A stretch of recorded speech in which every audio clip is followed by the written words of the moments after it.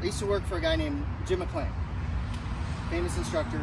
If you've heard of him, he's always in like top 3 or 4 instructors. And he had a training program, he had a book called The 8-Step Swing. And people always took it the wrong way, thinking you're supposed to think about every step. What it really was a training manual for instructors to kind of know what's going on in the swing, break it into some pieces that you can explain.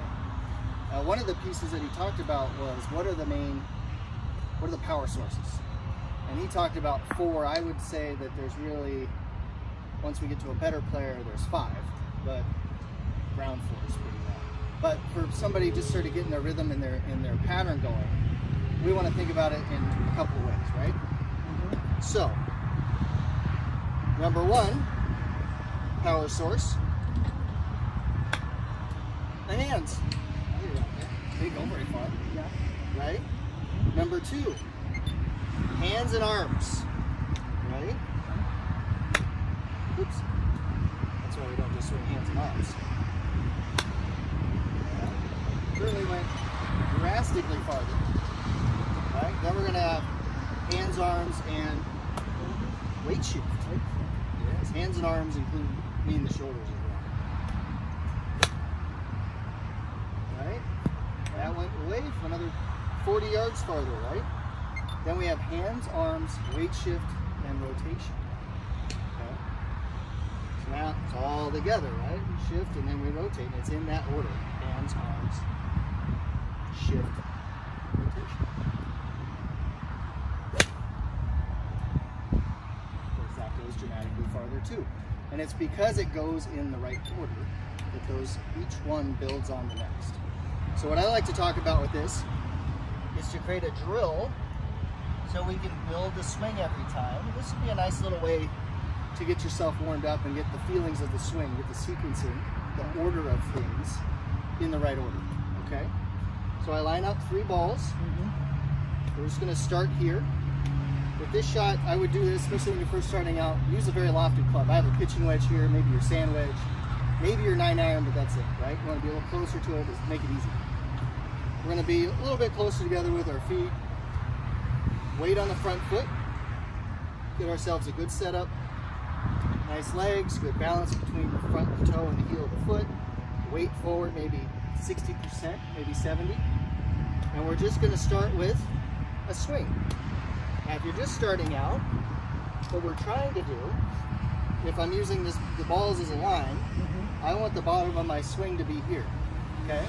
You could also lay some tees here and have them in your practice swing and have ball, tee, and then one without a ball and just a tee for your practice swing, and then a ball with a tee and then one without a ball, and have a whole little setup here.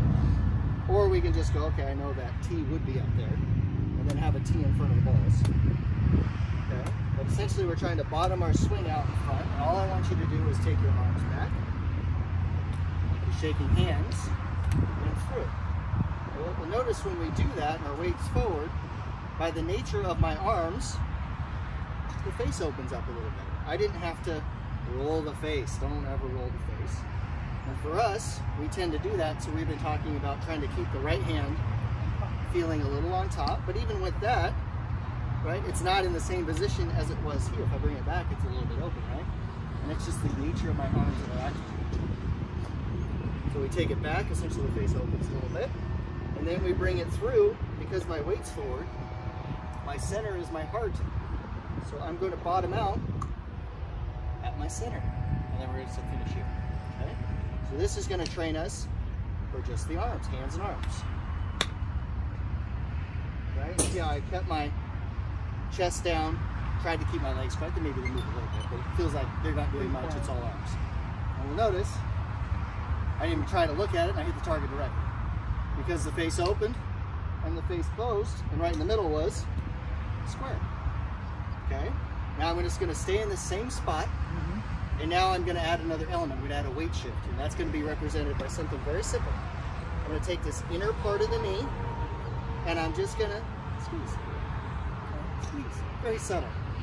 This squeeze, as you can see, I kind of go up on my instep. I don't want this. Okay? Weights forward, same setup. Now I'm just going to add a squeeze, but timing is crucial here. The squeeze or the weight shift, same thing, has to be right as we're getting to the top, starts the downswing. I describe it as like kids on a swing set. They're going back, they kick their legs at the right time, and they get momentum. That's what we're going to do with our golf swing. So right as I'm getting to the top, I want to change direction and squeeze. See the knee come in just a little bit? And what we'll notice here is without any extra oomph, the ball went over the target. I just automatically added some energy without adding some energy, okay? Then we're going to stay in the same spot again where I just hit the ball. Now we're just going to do here, and you see I'm really just trying to go to parallel. Maybe I'm going a little bit past, but I'm trying to keep it parallel. And now, instead of just adding a squeeze, we're going to let it go. We'll let the belt buckle finish at the target. Our chest and our eyes are going to kind of rotate with it, but it's still going to start with this. So it'll be the same here, and then we're just going to have some freedom. Okay, we step up, get a couple where we feel like we brush the ground. Good, good, feels good. Reset, wait forward. And what do we notice about that one? Another 20 yards. And I didn't swing any harder, I kept the same size. But it's that way we're going to do it. So I want you to set up and do this drill and build into your swing. And this can be a great little way to warm up your swing, because if we see it in a way, this is going to be the entire golf swing in a mini version. So if I just get set up here and start to do some swings, and I just start with the hands and arms, right, just this level, right? And then I start kicking the knee, right? And I start to rotate, knee kick, rotate, and I start making it bigger.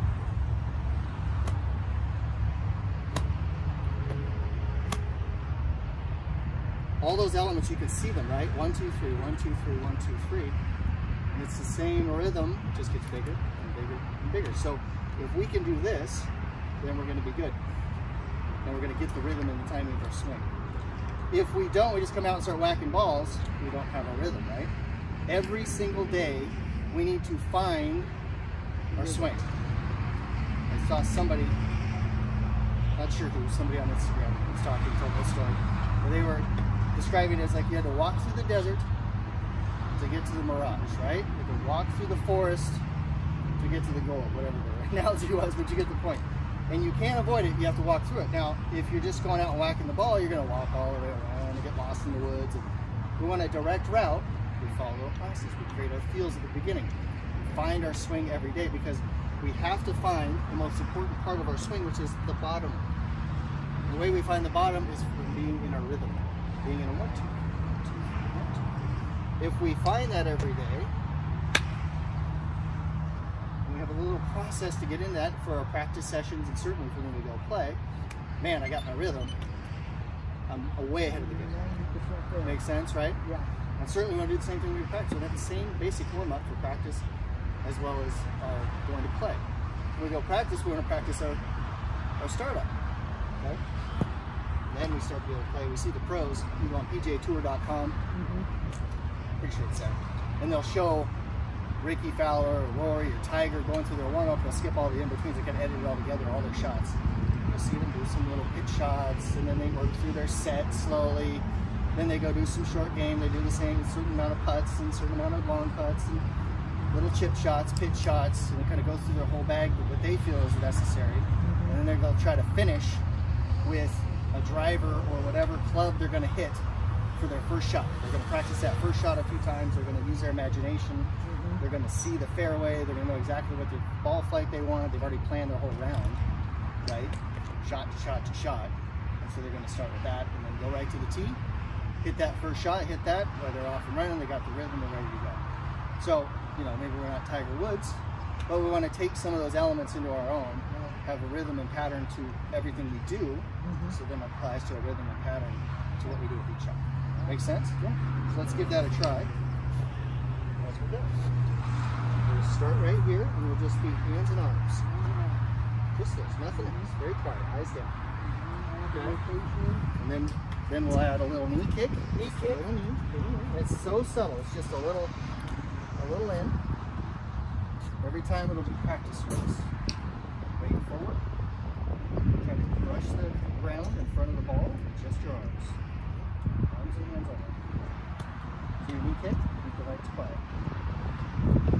Softer, smooth.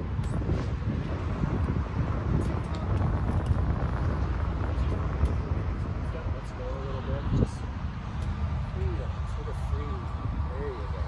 Got it. Just keep the weight in the front foot. There you go. Arms and hands over. We're building this out. Make sure we get a little brush down there. There you go. A bit softer. Softer, less active with that right hand. I want you to feel the weight and the gravity of the core. Okay, just like that. Step up. Stay on your front leg. Very quiet legs, quiet shoulders. Just arms and hands very smoothly back and forth. Good. Excellent. Right at the target. Okay, now stay right there. Okay, now we're going to add just a very subtle little knee in. Right? This knee's going to go towards that one. So let's practice that. But the weight is still on the front. Weight's on the front foot. 67. Exactly. The arms are going to do exactly what they've just been doing. And now this knee is just going to go towards that knee. Like your legs are going to squeeze ever so slightly to start your downswing. Less hips, just the knee. There you go. A little smoothness to the rhythm of the hands, your knee. See how this knee is trying to go towards the target? Just that inner knee for now. Just squeeze the knees together. Just squeeze right it together? That's that little move, very subtle. Yes. Yes. Let the club release a little bit. A little smoothness to that. Not the hips. Just keep the hips where they're at. Just the knee. Just the knee. Keep it over. I'll pull this out of the way. There you go. Just a little of that. I want you to do that. Just let it go. This thing's swinging. Feel the weight of the club. There you go. One more. A little bigger. There you go. Just the knee. Don't stay on the knee. That one there. That one there. One more time. See, we came up on that. I'm going to be like this.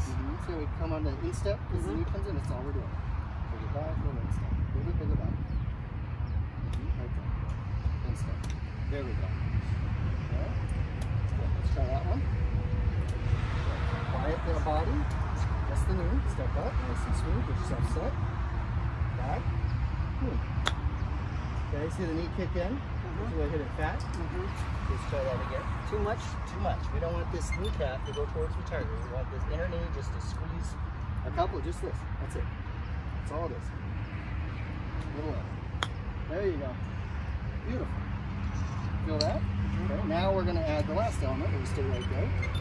Now we're going to let the legs go. We're going to start this for the downswing, and then the hips are going to go towards the target.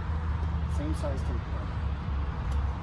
we go. A little smoothness to it, but that's good. Try to let the hands be a little free. Trust it. There you go. See the freedom there? The downswing is definitely going to start with that inner knee trying to go to the front. So step up. Inner knee towards the front to start the downswing. Nice and smooth. And then just let the body follow. Okay, so the hands got super active on that one. You kind of kicked your knee at it. Let's try this again. We just want to take it back. So let's do a practice swing. Just the inner knee, and gently turn your body towards the target. And then towards the front. We got a little freedom to it. It's almost like the club head that is pulling you through that one. Feel that difference? There you go. We'll try to give it extra. Just let the club go where it wants. Right there, weight forward. A little back, knee kicks. Just a little knee in, and then let the body follow. Almost. One more time. Okay, same thing, practice swing again. Just like we did in the practice. When you do a good practice swing, you just step up and go. Go back, knee, go right there. Step up, don't rush it, but weight forward. Go back, knee, and go. Almost just throw your hands out a little bit. This one's going to be the one. Right here, practice swing, right? Inner knee towards that one, just barely, and then flow with it. There you go. That practice swing is perfect, okay? Same thing, exactly. Go in, knee. There it is. Woo! Ball swing. Okay. And we're gonna